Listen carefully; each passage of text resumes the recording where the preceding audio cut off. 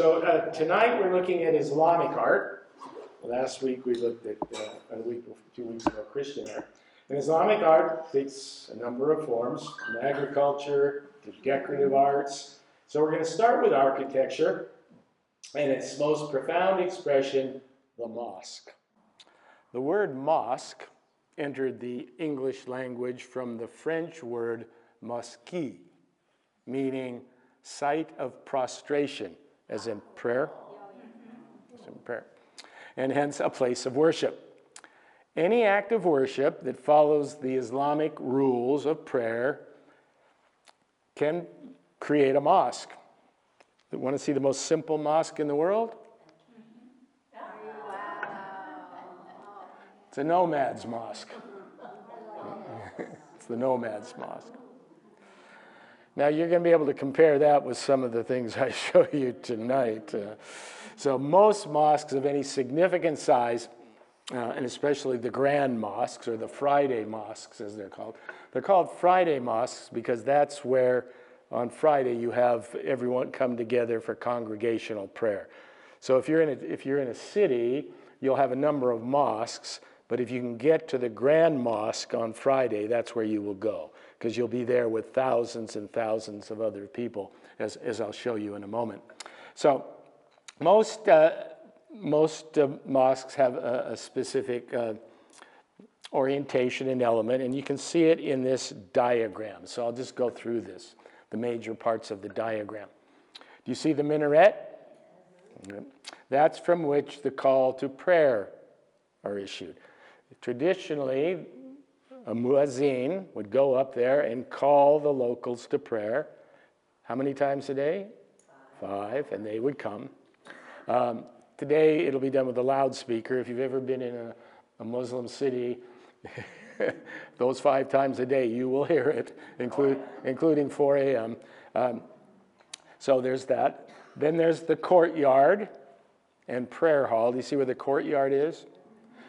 The prayer hall is where people will go in to pray, but when it's really a lot of people there, they overflow out into the courtyard. So you can get, for example, at the mosque in Delhi, 200,000 people. Yeah, I'll show you a picture of that. Then there's an ornamental niche called the mihrab, N-I-H-R-A-B. Can you see that up there? That's set into the wall, and I'll be showing you some as we go along. This is just a diagram. You're going to get some good pictures. It indicates the direction of Mecca. Whenever a Muslim prays, they pray in the direction of Mecca. I think I might have told you that in the hotel room that I was in, there was on the desk there was a little sign that when I was in Tunisia, which pointed towards Mecca. So if you're traveling and you need to pray, you know where Mecca is. Okay? And in addition, there'll be what are called ablution facilities. An ablution is when you cleanse yourself, generally with water, but it can also be with sand. And you do that before you enter the mosque. It's an act of purity. Most religions have something similar. Water purifies you. And there will be separate sections for men and women. Okay, mosques have separate section for men and women. So according to scholars, the oldest mosques in the world that still exist in form are this one called the Mosque of the Companions, which is in Eritrea. You can go home and look up where Eritrea is. I'm not going to tell you because I don't have a map here, but it's in Africa, so that's a hint. It's not in Australia. Okay. And then there's the Quba Mosque in Medina. They're both from the 7th century. They're both from the 7th century. Medina is the town about 200 miles north of Mecca, where Muhammad took his hijrah when he led the community, and that's where he established most of the laws of Islam. So these are considered the 2 oldest in the world. Historically, mosques were important centers not only for worship, but of education, Even today, the big mosques will have their educational wing for elementary and advanced training in Islamic theology, etc. They're really the center of the community, just like the cathedrals or churches used to be the center of the community in Europe. What are the centers of our community? Shopping malls. Yeah, right, they are. Shopping malls. That might tell you something about relative spirituality. I don't know. I don't know. Yeah, yes. Yeah. Yeah. So, the most sacred mosque in the Islamic world is, I don't have a picture of it. It's the Great Mosque in Mecca. I think we've seen that one before, so that's why I didn't include it. That's where people go on the Hajj, when they make pilgrimage. That's the most sacred. But there are a number of other mosques, grand mosques around the world, which I want to show you some pictures of. The Prophet's Mosque, which is in Medina, and I'll get to that. The Great Mosque of Isfahan, which is in Iran. The Jameh Masjid, which is in Delhi, India. The Hassan II Mosque in Casablanca, Morocco. And the Istiqlal Mosque in Jakarta, Indonesia. So let's start with the Prophet's Mosque, one of the largest mosques in the world. It's the second holiest site for Sunnis after the Great Mosque of Mecca, because Muhammad spent much of his lifetime in Medina. In fact, he's buried in this mosque. It was originally a small house that was next to, and was apparently built by Muhammad next to his house. And it served as sort of a community center, a court, and a religious school. But Islam, like most religions, started very small. You know, a few followers, then expanded.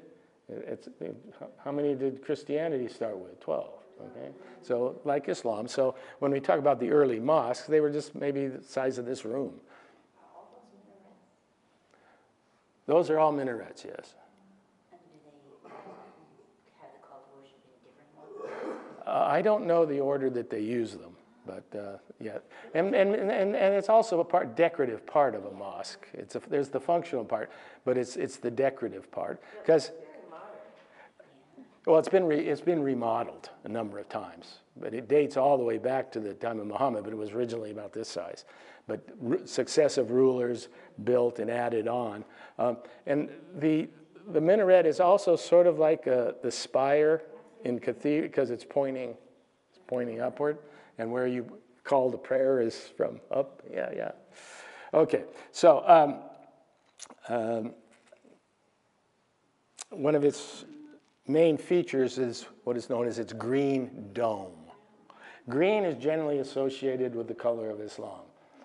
People ask why.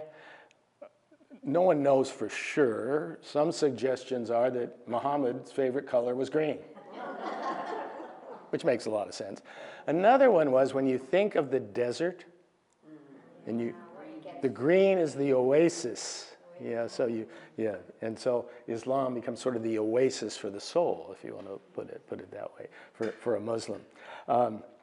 The space beneath the dome was the house of Aisha, one of Muhammad's favorite wives. Muhammad had 7 wives. Most of those were more for political reasons than anything else. He was married early, I don't want to go into all the history, to Khadija before he became the prophet. And he had 1 wife until she died. And then, if you know anything about how tribal societies work, marriage generally has a lot more to do with political connections than lust. So when you say Muhammad had 7 wives, well, he was putting factions together partly. But anyway, this was his favorite wife, Aisha. There's the interior.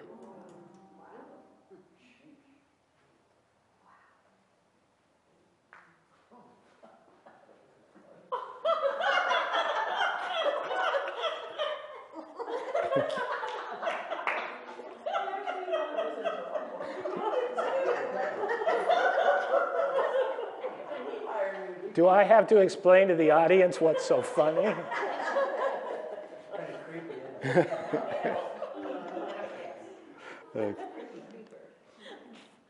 Here's the mihrab and the minbar. So the mihrab, you see it on the left. It's the indentation, points towards Mecca. The minbar is the platform where the imam for the mosque will give his sermon. So on a Friday, that's where he would be up in front of all the believers giving his sermon. And they can become quite political. They have been. Some of the, especially let's say during the Iraq War, the Iraqi mosques, when they were up there on Friday, they weren't just talking about spiritual things. They were talking about the political situation. Yep. And it also contains Muhammad's tomb, the resting place of Muhammad. Interestingly enough, do you remember the Wahhabis? The Wahhabis are the very conservative, puritanical wing of Islam that is prevalent in Saudi Arabia. They got rid of Muhammad's house in Medina because they didn't want it to be a place of worship. Because for a Wahhabi, you don't worship the Prophet. You only worship Allah. Yeah. And any idea that you'd be worshiping the Prophet would be seen as blasphemy. Some wanted to get rid of this tomb. But tradition was powerful enough to keep it going. Do they actually know he's in there? Well, he was buried somewhere, and it said that he was buried there. That's a hard thing to prove for anybody, isn't it? When I go out to the cemetery and I look at that name, how do I know they're buried in there? Tradition, anyway, it's what you believe is more important than what actually is. So, okay. So we now want to move to our next mosque. This is the oldest mosque in Iran. It's in, where did I say it was? It's in Isfahan, yeah. And Isfahan is known as the city of mosques. This is only one of about 7 or 8 of this immensity and style. So we only have the time to visit this one. It's known as the Masjid-E-Jameh. And it's been the result of continual construction, reconstruction. It starts at about the 8th century, but it's been reconstructed a number of times. Even up to the 20th century, they've been making additions. It's built on what is known as the 4-Iwan style. And what's an Iwan? That's an Iwan.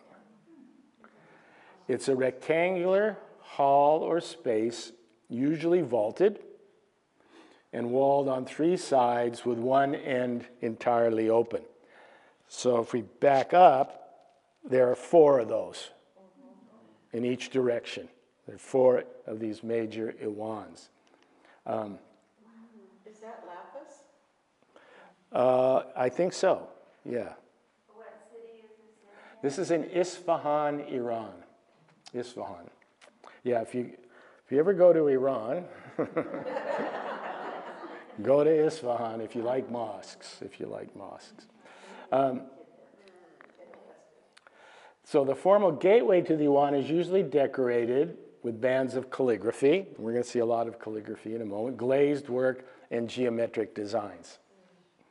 During the 13th century, the Qibla Iwan on the southern side of the mosque was vaulted with niche-like structures known as muqarnas.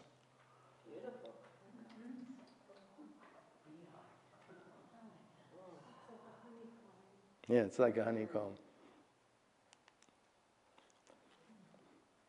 Here's the prayer hall.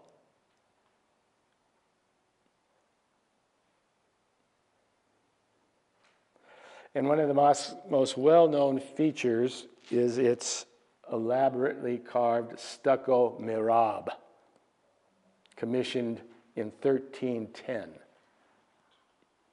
That's the mihrab which points towards Mecca. It was by a Mongol ruler. The Mongols were Muslim. It's located in a side prayer hall built within the western arcade. Has that deteriorated? They've had to be... Yeah, they've all... Because being Stucco, yeah. Then they've been constantly reconditioned. And this is the inner dome.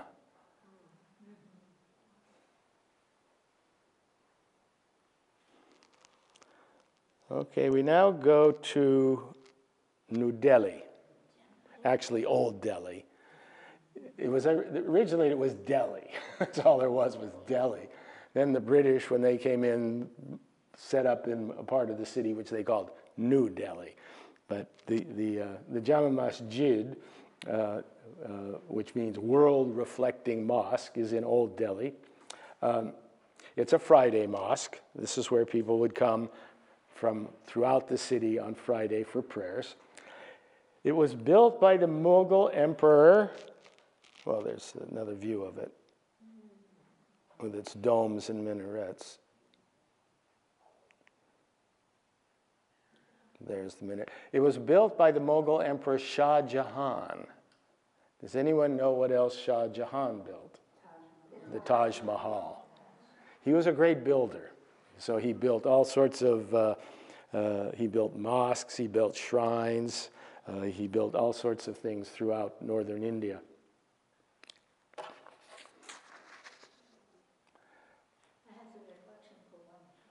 Yeah, there'll be a reflection pool generally. Yep. Yep. Mm-hmm.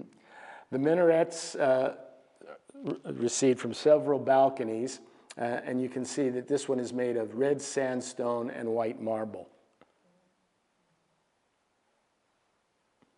And in the old days, yeah, people would. There's steps in there, and they would inside, and you would go up, and that's where the Muezzin would call you to prayer. There you go.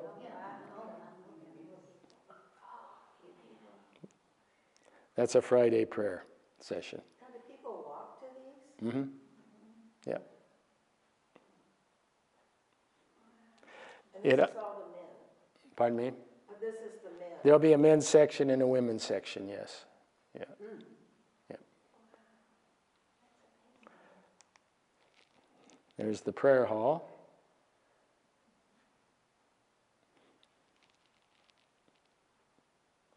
I don't know if you can tell, but can you tell that in the prayer hall, some of the tiles look like prayer mats? When Muslims pray, they pray on a prayer mat. So the design there is sort of like a prayer mat, which is kind of neat. There's the dome. All these mosques have beautiful domes from the interior when you go in and you look up.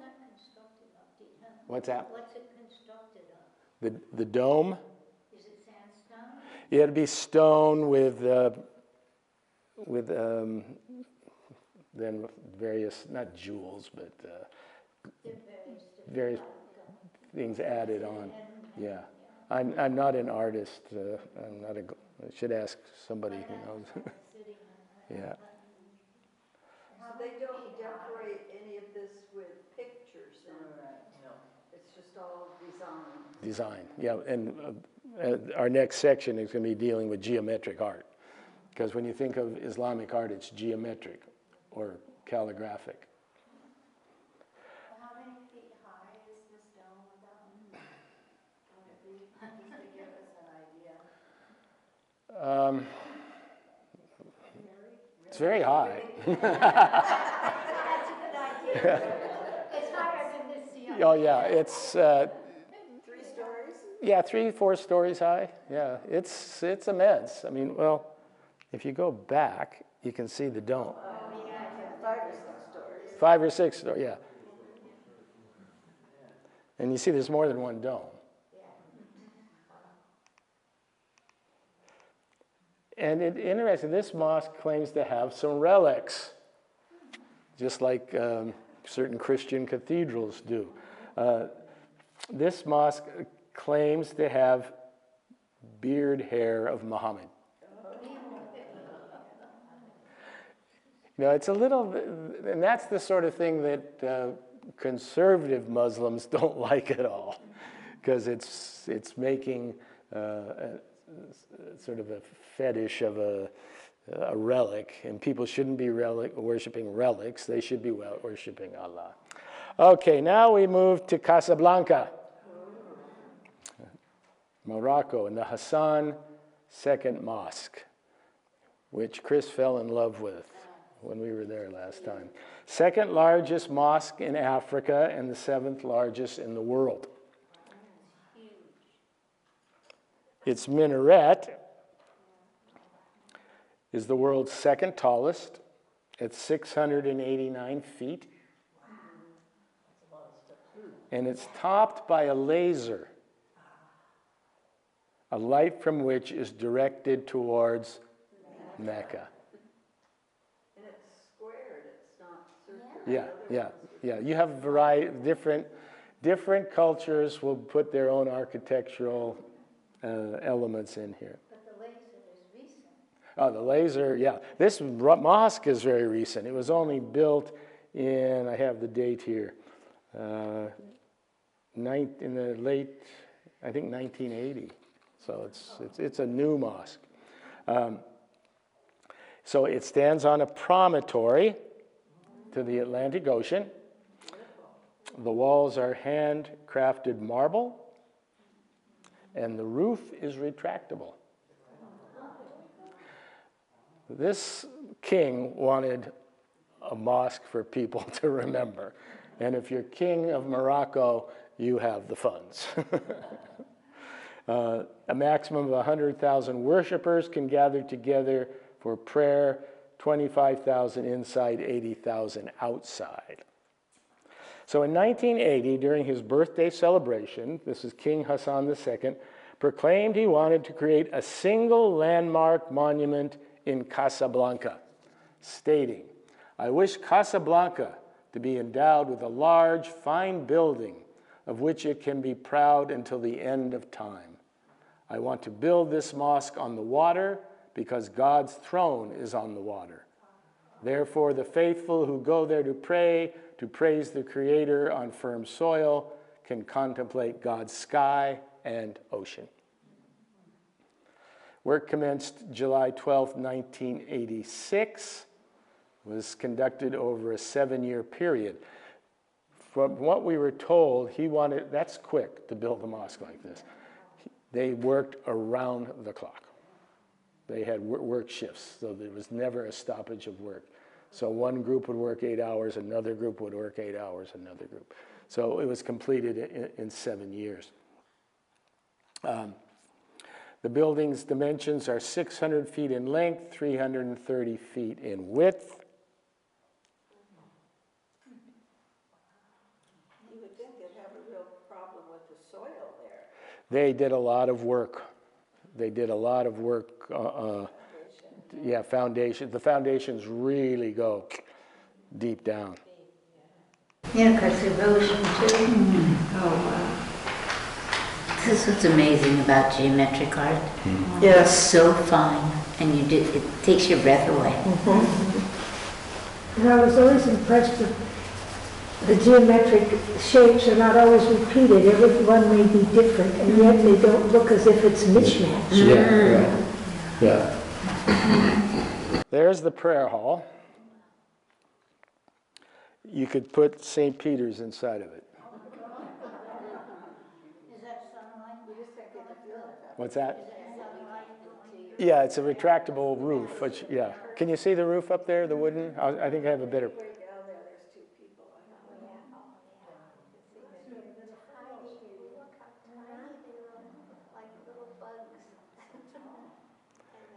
Like I said, it's a retractable ceiling. The wood comes from cedar from the Atlas Mountains. The Atlas Mountains were the source of that last big earthquake in Morocco. It contains glass chandeliers. Where do you think they come from? Murano, Italy. This guy wasn't... Cost was not an issue. Cost was not an issue. So our final mosque is in Jakarta, Indonesia. This is, again, you can see a sort of modern mosque. It's known as the Istiqlal Mosque, the largest mosque in Southeast Asia, world's largest Sunni mosque, in terms of capacity, 120,000. After the 1949 Indonesian National Revolution, there was a desire to build a national mosque for the new republic, which had the largest Muslim population in the world. A lot of people don't realize Indonesia has the largest Muslim population in the world. What island is it on then? What's that? Which of the islands is it on? This is in Jakarta, so I don't know if you look at the number of Muslims in the Middle East compared to the Muslims in Indonesia, India, minuscule. We think of Islam as the Middle East because that was its origin. But like I said, the largest Muslim country in the world is Indonesia. The foundation stone was laid August 24th, 1961. Took 17 years to build. It was opened February 22nd, 1978. The building consists, as you can see, of two connected rectangular structures. The main structure, that's the larger structure, and the smaller secondary structure. The smaller one serves as prayer spaces. So the big one is the main mosque. It has 7 entrances, and all 7 gates are named from the 99 names of God. In Islam, there's something called the 99 names of God. These are the 99 attributes of Allah. Love, compassion, justice. There's 99 of them. But it has 7 gates. That's because, remember, I think we had that somewhere else. The 7 gates represent the 7 paradises in the Qur'an. The 7 paradises. They're the 7 heavens. The main dome is adorned with a stainless steel ornamental pinnacle in the form of a crescent moon and a star. Can you see those? Those are the major symbols of Islam, the star and the crescent moon.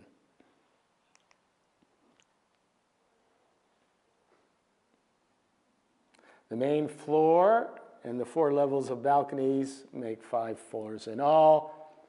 The number 5 represents the 5 pillars of Islam, which are the 5 things one has to do to be a Muslim. And we've gone over those before, I think, right? Declaration of faith, alms, fasting, daily prayer, pilgrimage.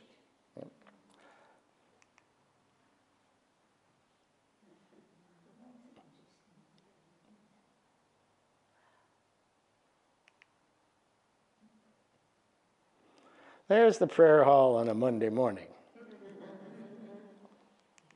There's the prayer hall on a Friday. Bill? Yeah. Do they have like lines or something so people know where to put their prayer mats down and stuff? Is there always instructions, straight lines?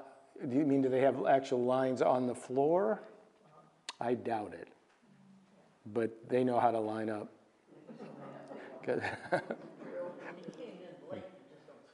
Okay, so that's the main architectural form in Islam, the mosque. And I've only shown you 7 or 8. You could do a whole course on the great mosques of the world, the great mosques of Iran, in any case. So now let's move to decorative art. Typically characterized, as someone said, by the absence of animal and human form. And an extensive use of calligraphy, geometric, and abstract floral patterns. These have been expressed on the walls of mosques and other buildings, in manuscripts, and on carpets. The absence of figures, especially human, stems from the prohibition of idolatry and the belief that creation of living forms is God's prerogative. Exceptions are found in what might be termed secular painting, as found in Persian miniatures, if you've ever seen. We'll look at some of those down the line, and paintings from the Mughal Empire, and we'll return to those shortly. So let's begin with calligraphy. Islamic calligraphy is the artistic practice of handwriting in the languages which use the Arabic script or alphabet. So these would include not only Arabic, but Persian, Urdu, Ottoman Turk. So, but it uses that script, okay, the letters. Say, what might it say? Hmm? What would it be saying, the script? If you can read, well, see, you see in the one on the right, there's the 1 to 5 things pointing up, and then there's one that goes like this and that. That letter is the H. So those are all letters, but they're fancified. It becomes an artistic expression. Think if you tried to write something in English, but you didn't just, you fancified all the letters. You could even curl them around. And the more in manuscripts. The more fancified you get, the harder it is for the average person to read. So, but this doesn't mean like praise God or something? Yeah, it does. Yeah. It does. That's what it does say. It's the Bismillah, which means God is most great. If I were to buy a card, a greeting card, and it had something on the front like that, would I be blasphemous to send it to someone other than a Muslim? I don't think so. So No. that isn't considered. This is an artistic expression. Yeah. You wouldn't want to buy something with a picture of Muhammad on it. If I could find yeah. Okay. So this is what we call calligraphy. And the oldest, there are various, over time, a number of different scripts have evolved. This is the oldest. It's called the Kufic script. And it was inscribed on textiles, coins, and buildings. And generally, you'll find it in terms of printing the Qur'an. That's a page of the Qur'an in Kufic script. It's called Kufic script, strangely enough, because it comes from Kufa, which is in Iraq. Can the people of today read that?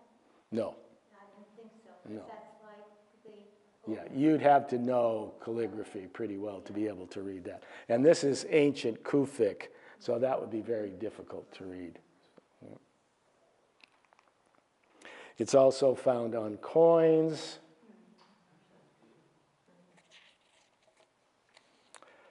So after the coming of Islam to Iran in the 7th century, the Persians adapted the Arabic alphabet, and they began to develop their own calligraphy.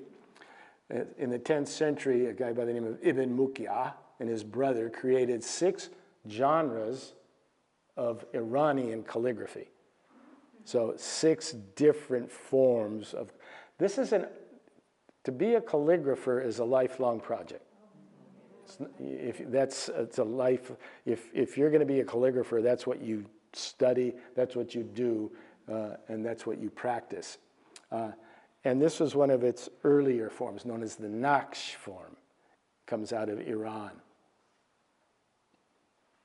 The root of the Arabic term means to copy, which refers to the fact that it replaced the old Kufic script in copying the Qur'an. It introduced a number of modifications, resulting in smaller size and therefore greater delicacy. Isn't that much more delicate than that?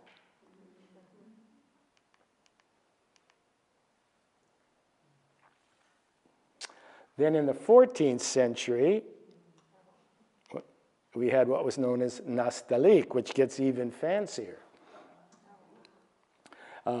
Unlike its ancestors, it started to follow the natural curves, which made it more beautiful, but harder to read. almost like a conspiracy. Well, interestingly enough, some of the heretical groups would use calligraphy in their writing a lot of their own passages and even letters to one another, because the government couldn't make it out. And of course, they would have their own modifications of it. Yeah.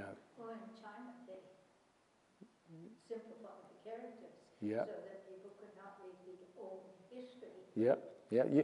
Language. If you control language, you control culture. You do. We often don't think of that. You control the language, you control the culture. And then it got even fancier. And again, most of these are not these are for artistic purposes. It became a major field of artistic expression. That's beautiful. And then some got a little bit creative, maybe stretched the rules a bit. These are called calligrams, where you use written words in Arabic from Allah, Muhammad, and Bismillah, and you produce anthropomorphic figures out of them. You just twist the writing into a specific form. Sort of, you know, you're not supposed to have form, but that's calligraphy. So, over the centuries, calligraphy has been an essential element of mosque art, appearing both on walls and domes.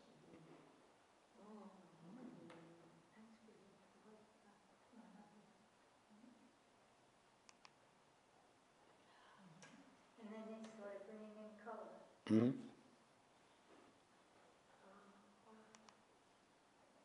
In the Islam religion is blue. Blue is one. Yes, blue is one of the favorite colors of artists.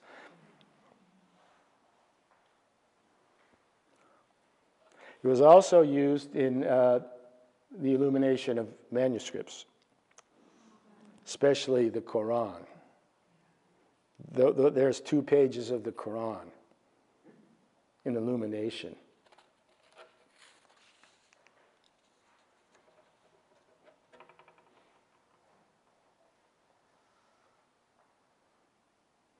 Now, speaking of the Qur'an, I found this really fascinating. We saw a few of these when we were in the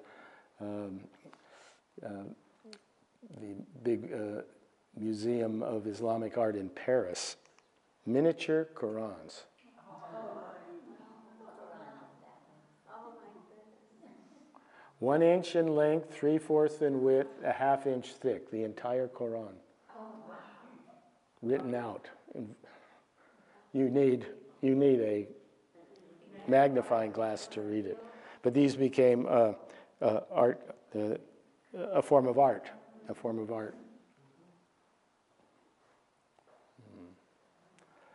Many versions date back they became very popular during the Ottoman Empire, 15th, 16th century, and also in Iran.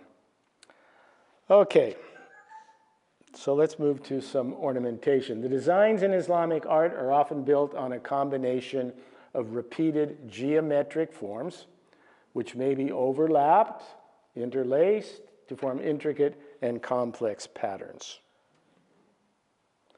The 4 basic shapes, or what are known as the repeat units, are circles and interlaced circles, 1, squares and 4-sided polygons, 2, star patterns, and multi-sided polygons. Those are the 4 basic patterns, which are then put together in various forms. And they occur in a variety of Islamic art forms. The earliest grand Islamic buildings, like the Dome of the Rock, which is the shrine on the Temple Mount in Jerusalem, had tile facades and interior walls decorated with tile mosaics with geometric patterns.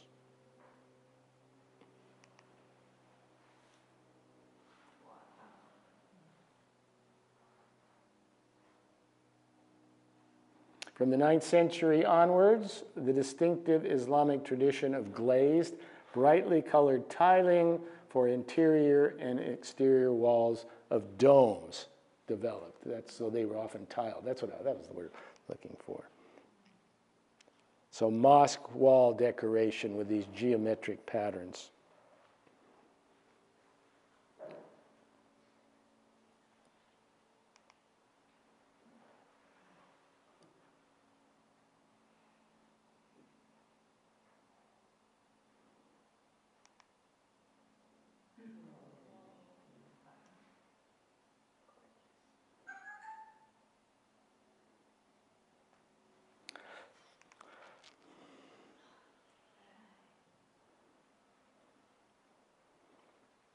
So a well-known form of tile work, known as zelish, originated in Morocco.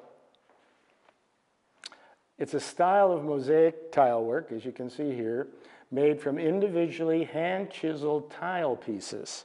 And then we saw them working on those at one of the workshops there.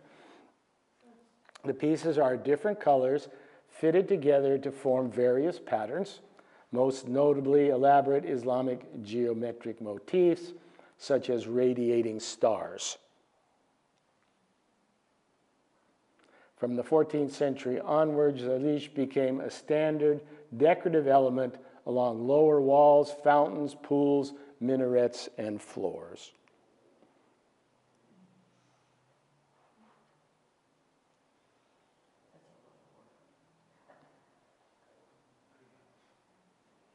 It's found in many of the modern buildings, such as the Hassan II Mosque that we saw, the use of that zelish.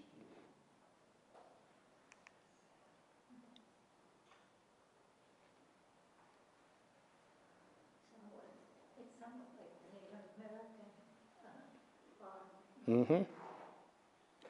Another pattern of tiled work known as jiri, which means Persian knot, consists of angled lines that form an interlaced strapwork pattern. And there were whole books of these different patterns that were made.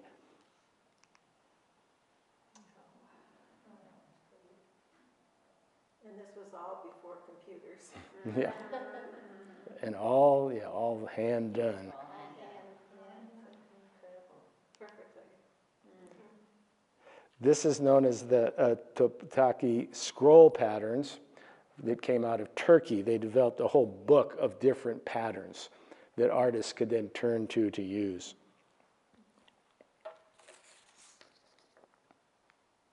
There were 114 different patterns. These are approved. These are patterns that artists thought were worthwhile. You can develop your own pattern, but I mean, it's sort of in any art, they're the masters, and if you want to challenge the masters, you can, but you better have a masterpiece. So, yeah, these were the traditional forms, and then people would take these forms and develop them. They've been used to decorate various materials, including stone screens, for example, at Fatehpur Sikri in India. Where is that? Fatehpur Sikri is just outside of Agra. This was a capital that one of the great Mughal empires built and then had to abandon because they couldn't get water. But you can visit it there. All the buildings are there, but they just couldn't get water there. But these screens were often women, and this is the women's section, so they could see through the screens. And here's one at the Sultan Hassan Mosque in Casablanca.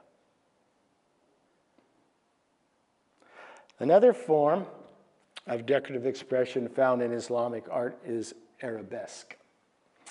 It's a form of surface decoration based on rhythmic and repetitive linear patterns of scrolling and interlacing foliage tendrils. Can you see those?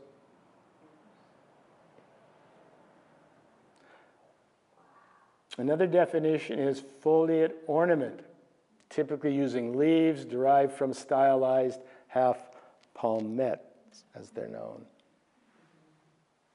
which are then combined with spiraling stems. It usually consists of a single design which can be seamlessly repeated as many times as desired.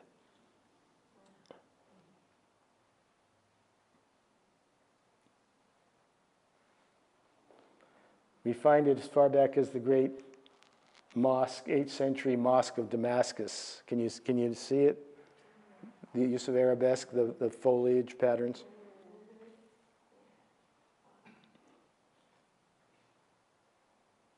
And it's based on this flower. Yeah. The acanthus flower.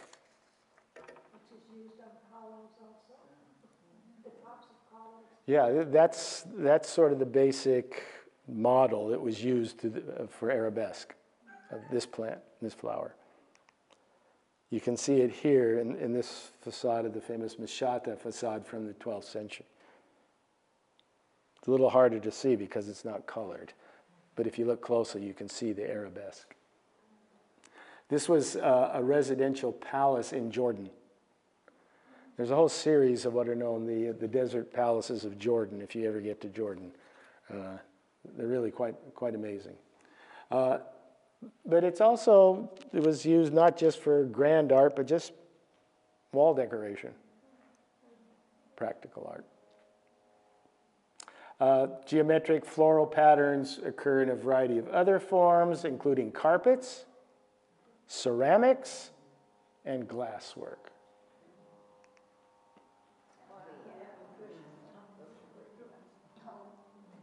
No artistic product has become better known, especially in the West, than the Persian carpet. And here we see 3 examples. Chris might notice on the right. What's that one, honey?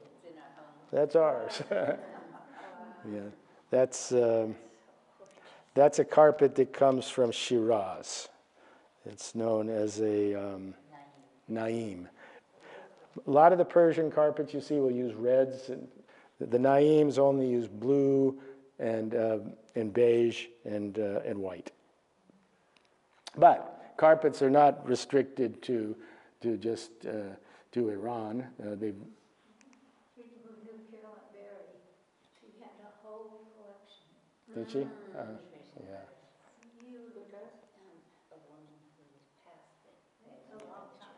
So you find Turkish carpets, Indian carpets, Moroccan carpets. Yeah. Beautiful carpets, beautiful carpets. They are expensive. They are expensive. If they're yeah, we don't walk on ours too much. Yeah. No. Actually, our walkway is on. Our walkway is to the left. And it's near the fireplace. Yeah. So we don't walk. But we did buy a runner. You can buy rather than a runner, which we do walk on, which is in the hallway. Yeah. They feel so nice under your feet. Yeah. Just barefooted. Yeah. Don't let your dog get on it. Okay. Ceramics. Wonderful achievement. In fact, sometimes when you refer to Islamic art, one of the first that'll come up is ceramics. In the absence of wall paintings, you don't find a lot of wall paintings, so ceramics were taken to almost an unmatched height compared to other cultures. The first industrial complex for pottery was in Syria in the 8th century. Over time, moved to Iran, to Turkey. And interestingly enough, it was often influenced by the Chinese. Because the Mongols were Muslims, but they came from China. They originated in China. So you find a lot of Chinese influence in Islamic pottery. Can you see the dragon?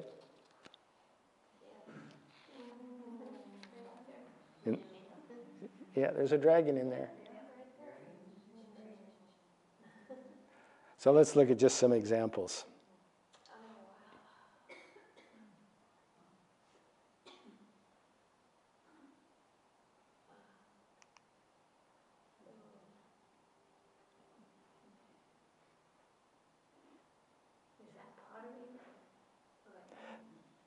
It's a slab, pottery slab, to put on a table, for example. So vibrant,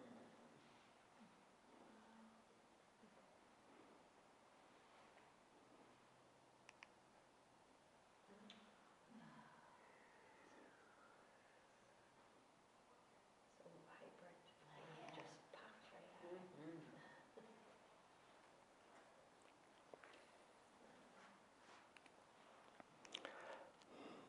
Well, glasswork, it's also became one of the, Well, the one on the right kind of looks like Art Nouveau. yeah, I'm not sure if I have the dates on these. I think these are as far back as 13th century, though.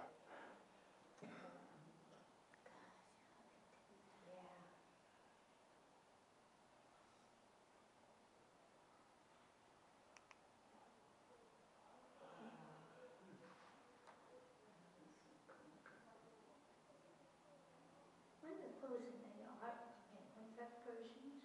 What's that? Closing art, was that the Persians closing where they put in little pieces? Cloisonné? Yeah, I think it was used in Iran, but I don't know if it's solely Iranian. I'm not an art historian, but so a lot of these things I really don't know. I just adore looking at this stuff. They also had stained glass.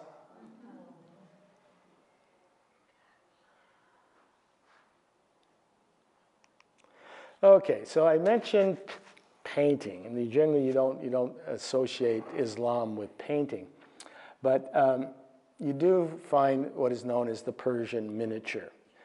If anyone has had any contact with Islamic painting, it's most likely the Persian miniature. It's a small painting on paper. I should have brought some of ours. They're very small. They're usually about this size. They're not big. They can be used as a book illustration or a separate work of art, intended to be kept in an album. That tells you something, right? In relationship to displaying the human form. If you're keeping it in an album, that's a little different. It's a little different. No, you can spin things. You can find ways of getting around something. Yeah. What was your father used to tell me? He said, Moses came down from the mountain with 10 commandments. Then the lawyers got a hold of it. So you can always find some way of getting around something. Okay. Yeah. So this is the Persian miniature. Came significant during the 13th century and became paramount in the 15th and 16th centuries. Like I said, they were mainly kept in books. So if you had your miniature album, that's where you would keep them. You didn't usually put them out on a wall. The other reason, perhaps, that they were allowed is that they're very small. You had to look pretty close to see the facial features of any of these figures.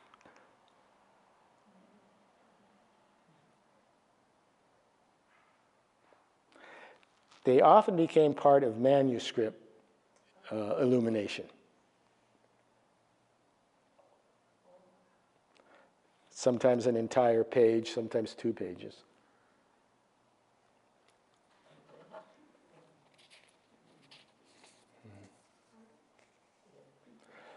Buildings were often shown in what is known as a complex view. You see why it's a complex view? You see both the interior and the exterior in the same painting.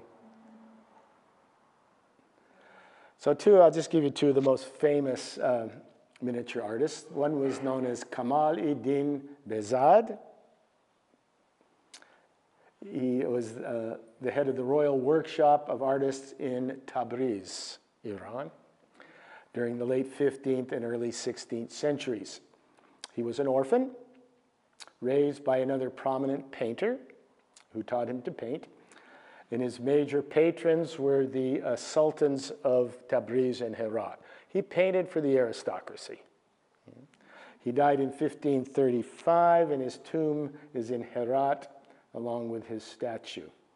His 2 most famous works One, the seduction of Yusuf. And this is one of my favorites, advice of a Sufi. A Sufi is a mystic. The other famous artist was Reza Abbasi, born in Mashhad, Iran. His father was an artist, and he worked in the workshop of the governor. He received his training from his father, and finally joined the workshop of Shah Abbas I. Shah Abbas was the Persian Shah, the king of kings. So he worked at the highest levels. Unlike most earlier Persian artists, he signed his work. Often they weren't signed, but he signed his work. He accompanied the Shah on a number of campaigns. And then, interestingly, when he got back, he had what some have called a midlife crisis. He wanted greater independence from just painting for the Shah and Shah. And he got very interested in what was known as Isfahan's low life,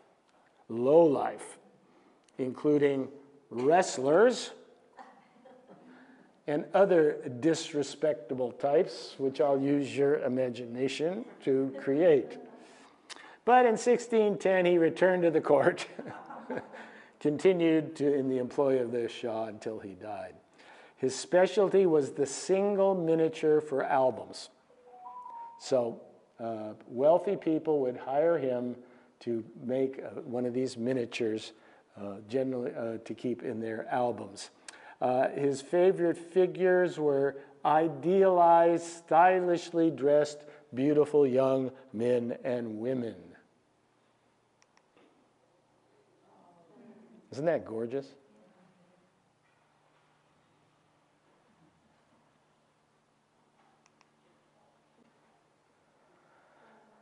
Okay, we're almost finished here. Final Islamic inspired art form which needs to be mentioned is the garden. The garden. Especially the Persian garden. The tradition and style of garden design represented by Persian gardens emerged in the Achaemenid dynasty, 500 to 300 BCE, long before Islam. It was known as the Paradise Garden. It influenced the design of gardens from Spain to India to Camarillo, probably. You can probably, if you look hard enough, you'll probably find someone who's probably put up a Persian-type garden. Its purpose was, and is, to provide a place for protected relaxation in a variety of spiritual manners.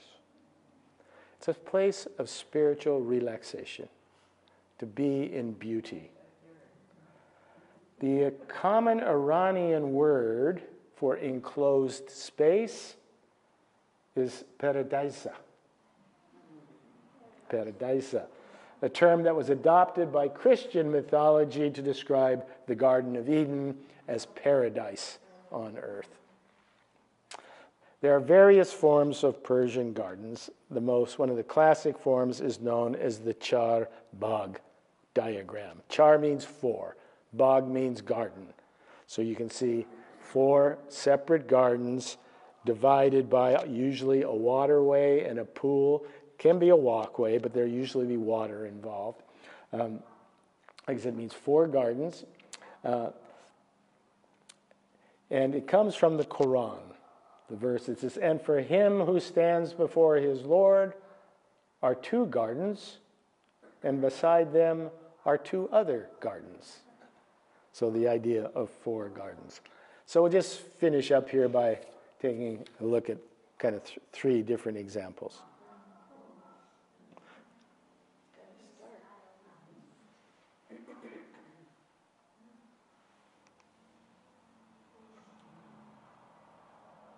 You think you could relax in there? I think I could.